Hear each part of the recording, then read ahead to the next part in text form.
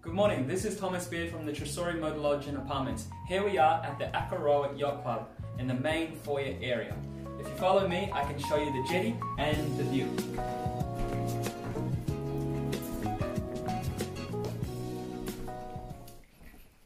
So here is the main jetty. If you look to my left, you can see the Akaroa Lighthouse, which is a very beautiful site here in Akaroa.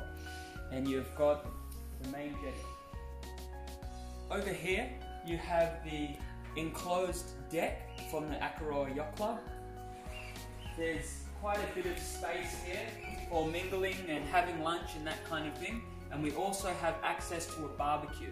So if we need to do some barbecuing, we can do it out here on the deck. So here we are in the main wardroom of the Akaroa Yacht Club.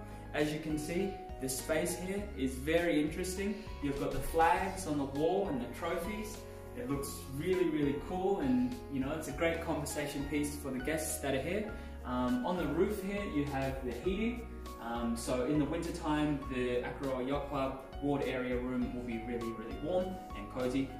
You can see here you have the main doors that lead out onto the deck area, so if you don't feel like hanging around and watching the games or whatever's happening here, you can go out and have a breather over there.